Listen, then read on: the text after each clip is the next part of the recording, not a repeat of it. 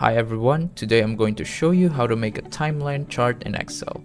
Creating a timeline in Excel is much easier and much more efficient than using PowerPoint.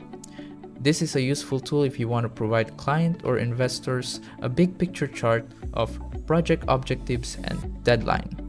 So to begin, you must create a data field like this one I've shown here, with the names and dates of each task.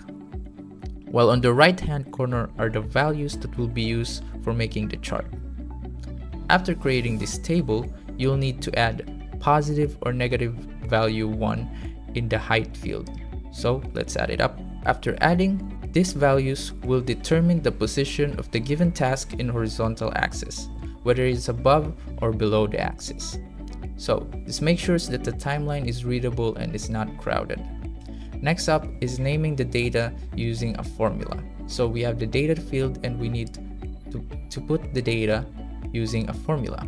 So type in this formula, equal sign B4, which is the value of the first column in the task, and then add the ampersand character, open bracket, and add the value 10 and close bracket, and add another ampersand symbol, and then type in text, open bracket, and type in C3, which is C4, which is the value of the first row in the target column, and then target date column, and add comma with DD and triple M, which is the date and the month, and close it up with apostrophe and close bracket. Now click enter once you type this formula. After clicking enter, the results will be a reference value to be displayed on the chart. Next up is selecting the target date and height values. Once you selected them, go on and navigate to the insert tab and go to the charts and click the clustered column.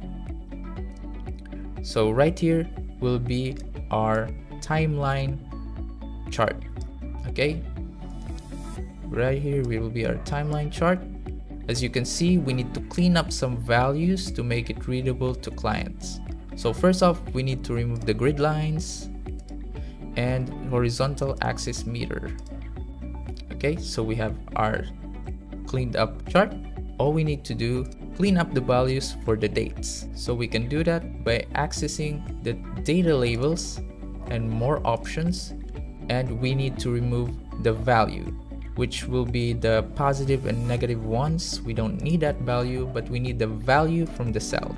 So where do we get this value from the cell? From the data field. So just highlight the values from the data field and click OK. The values will pop up on the event points in the timeline. Okay, and lastly, we need to set each days to months using format axis. We need to set each days to the months using format axis to make it much more readable. So go to more options, click the axis option, and then turn the units to 1 and make it to months. As you can see, we have now a much more cleaner and much more readable timeline chart. As you can see, this is the timeline chart. You can rename the timeline chart if you want.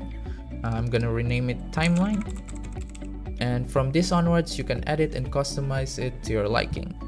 So yeah, thank you for watching. Don't forget to like and subscribe and hit the notification bell for more tutorials.